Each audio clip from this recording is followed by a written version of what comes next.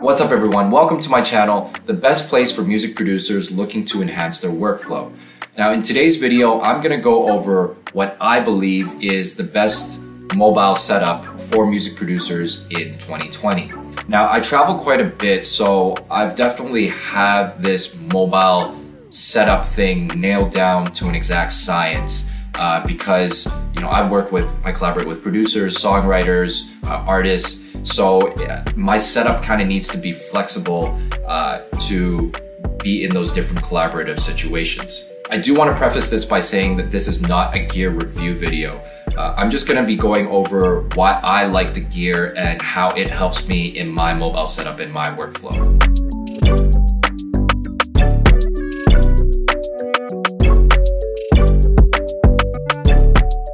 So here it is. This is my studio away from the studio. Whether I'm at home or traveling, this is my setup, which I believe is the best mobile setup for any music producer in 2020. Now, I'm assuming everyone has a laptop here, so I'm not going to talk about my computer, but I will talk about the pieces that make this whole setup work for me. And what's great about all these pieces is they fit in nicely into my bag right here. So it's super compact, super light. So the first piece I'm going to talk about is the Arrow, which is essentially the brains of the entire operation. And why I like this piece over some of the other interfaces out there. First and foremost, the sound quality is superb. UA is known for their conversion, their super low noise floor. So the recordings are just pristine. Secondly, this thing is very well built. It's got a very premium feel to the whole thing, everywhere from the buttons that have a nice little clickiness to it, to the knobs, to even the display and the metering. It just feels really good, and it's got a nice little rubber mat on the bottom so this thing doesn't slide. It really stays in place when you put it on the desk.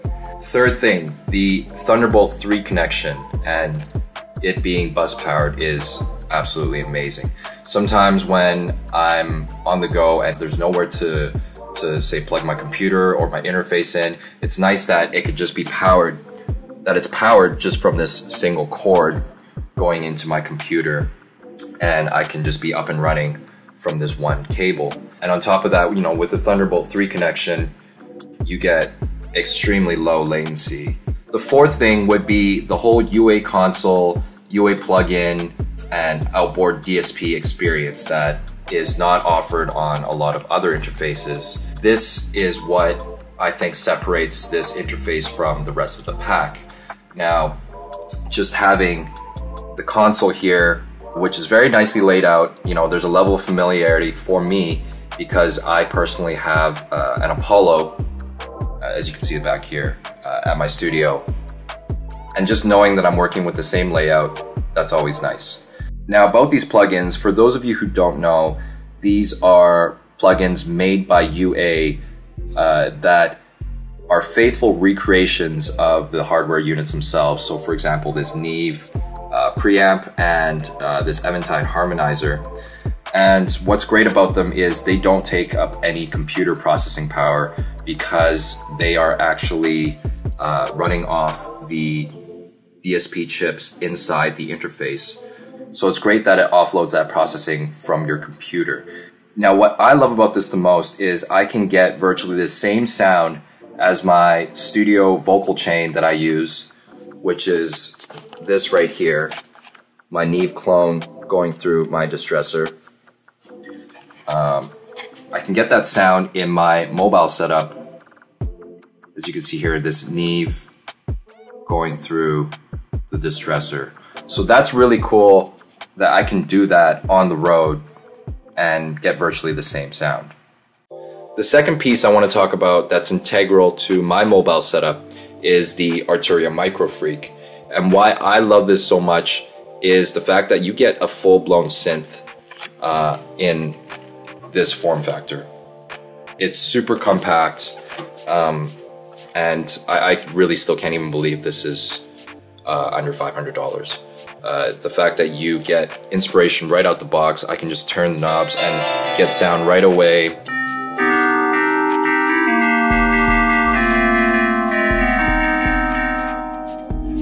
it's great. I can sound design super easily. It's just great for inspiration because I don't have to pull up necessarily a preset from my DAW. I can just get right into making sounds.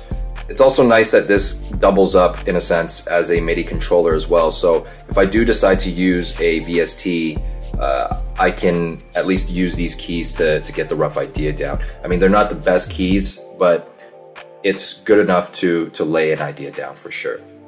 So one of the ways I like to use the MicroFreak in conjunction with the Aero is by using some of these plugins to kind of thicken up the sound. Since this is a mono output going into the interface, sometimes the sound can feel a little bit thin. As you can hear, for example, this is just a basic square. So I'm just going to turn one of my favorite presets here on the harmonizer.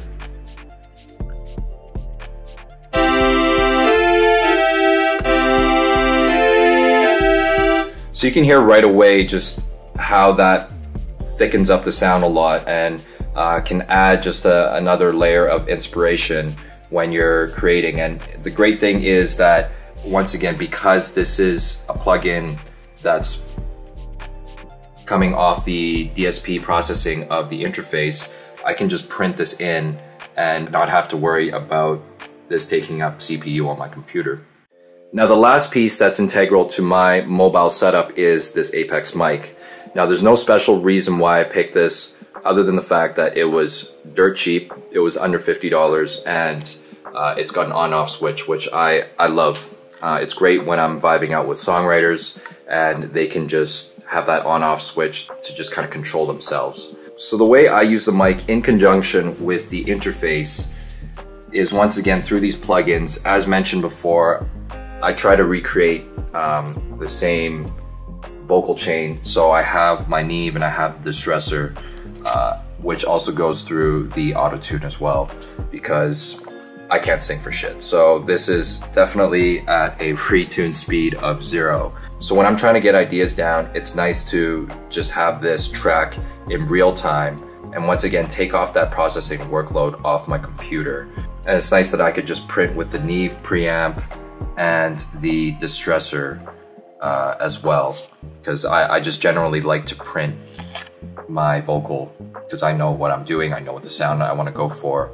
Another little bonus feature that I really like about the preamp control with the interface is the fact that I can select preamp, and once I kind of click and hold this, an orange dot appears here, and I can cycle through the different areas of the preamp just by clicking the knob, and I can control them accordingly. So I click here and I can control the fader by moving the knob here, right?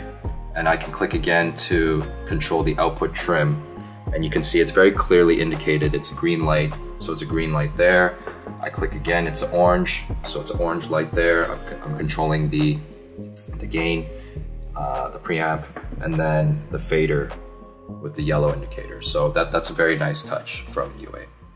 Anyway, I hope you enjoyed this video, found it informative, and I hope I was able to offer a different perspective when it comes to looking at mobile setups. If you like this, please hit the subscribe button below and let me know in the comments what other videos you'd like to see. Also, make sure to follow me on IG for other content like this. My handle is @musicbyt. Thank you so much for tuning in. I'll see you in the next video.